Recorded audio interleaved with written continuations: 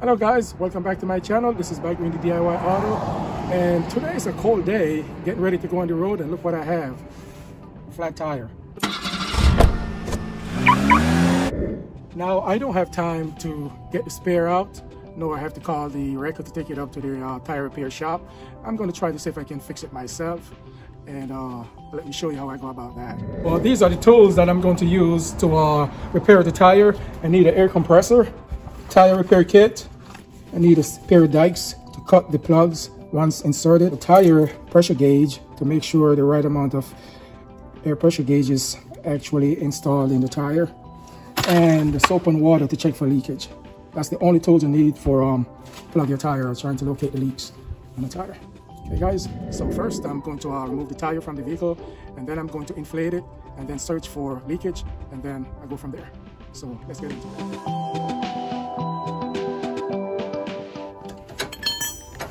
First, I placed the jack underneath the frame of the vehicle, and then I connected the extension to it.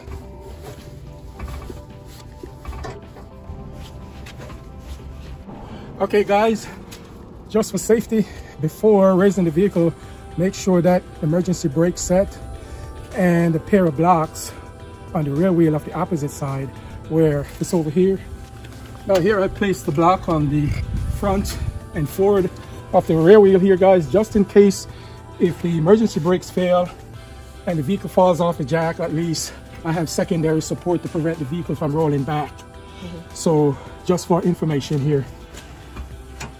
Okay guys, so now I raised the vehicle high enough where I can take the wheel off. I am now going to place the jack support or jack stand underneath the frame just for safety here. So now the jack support is in place and the vehicle is high enough where I can now remove the tire off the vehicle. Then I can go ahead and pump air in it and check for that leaks. So here I go.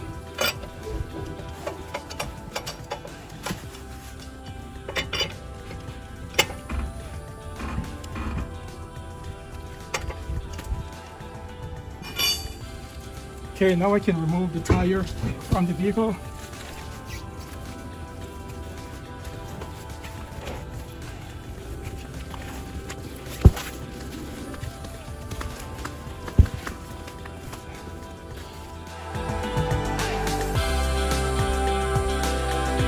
Okay guys, so now the next step I will be doing is inflate the tire. To do that I need compressed air. So here is the compressor. This one here I purchased from Walmart. So I will be using this to inflate the tire. And the tools you're going to need to repair this tire is a tire kit, which is this guy right here. Purchased it from AutoZone. And here's the tire gauge to make sure that I insert the right amount of air pressure when I repair this tire. And this is a pair of dikes. And what I will be doing with this dikes is, after I plug the tire, I will have to cut it, the excessive plug, to make sure it flushed with the tire.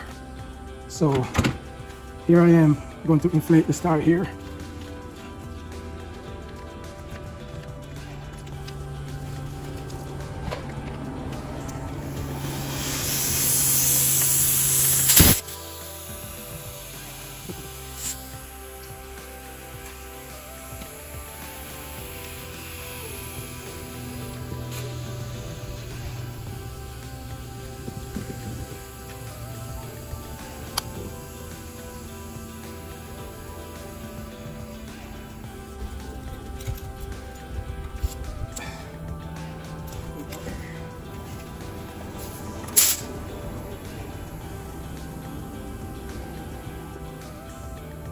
Okay, after the tire is inflated, now I can use some soap and water and search for if there's any nails or where the leak's coming from. Now let me check to see if I can find where this leak is coming from. Check around the rim area.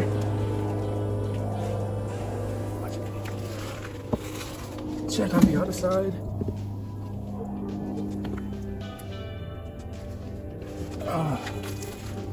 Check I can figure out where this leak is coming from.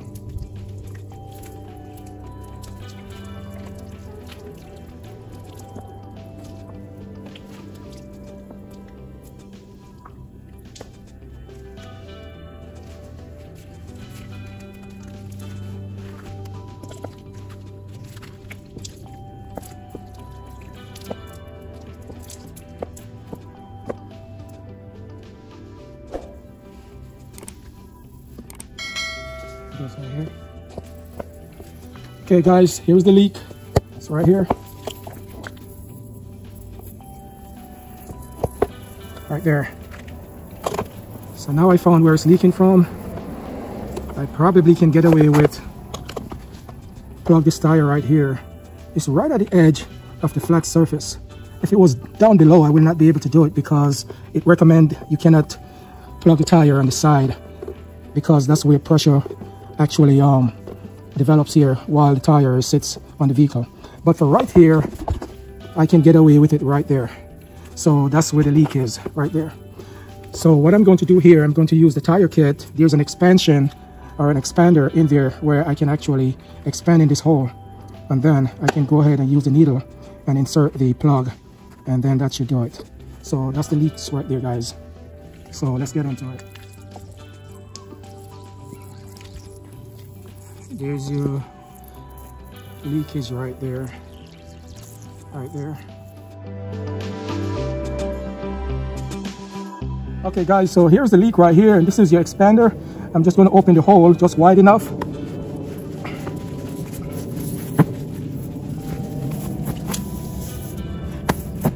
And the purpose for the expander is to make enough room where I can use the needle and the plug. Makes it a lot much easier. Then I'm going to push it down and bring it back up, like making a tie internal, and bring it back up, and then that should do it. So now I have the hole wide enough. Now I can go ahead and thread this needle here. So what came in the kit, these plugs, the cement, the rubber cement to put over the plug, and I can go ahead and thread the needle.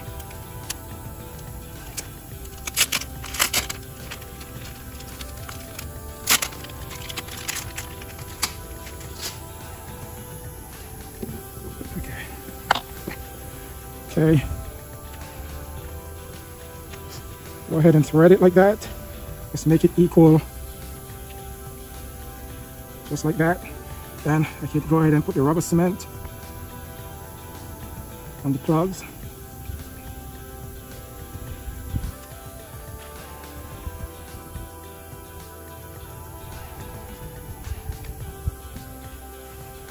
And then go ahead and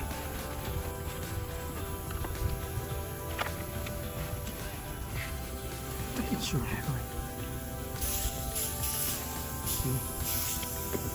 Okay, right here.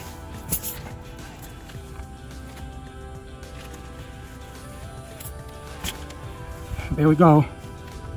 It's now plugged. I can go ahead and cut it. Then I can cut the excess plug that's hanging out here.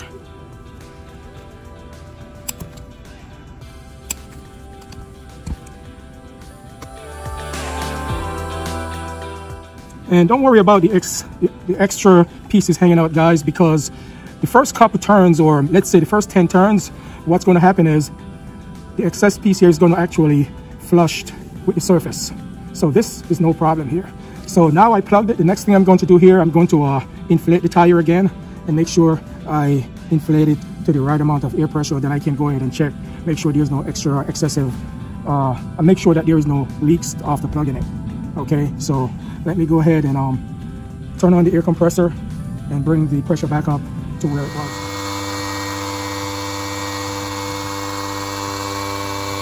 So now I plugged the tire and I inflated it to 36 psi. 36 psi. So now I got the right amount of air pressure. I can go ahead now and check the plug. Make sure that there is no leaks. See, this is where the plug is. Nice. And at the same time, I can go ahead and check the rest of the tire, make sure that there's no other leaks that I did not discover.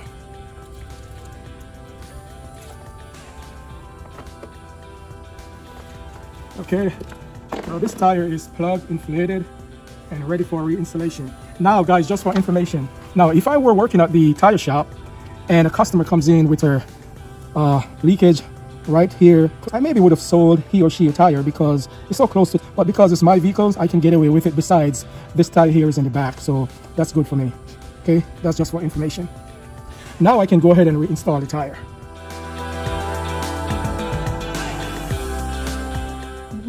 Okay guys, so now the tire is installed and I'm good to go. Okay guys, thank you to support another video, and don't forget to like, share, and subscribe. And stay warm and stay safe. Have a happy new year. Thank you much. Bye-bye.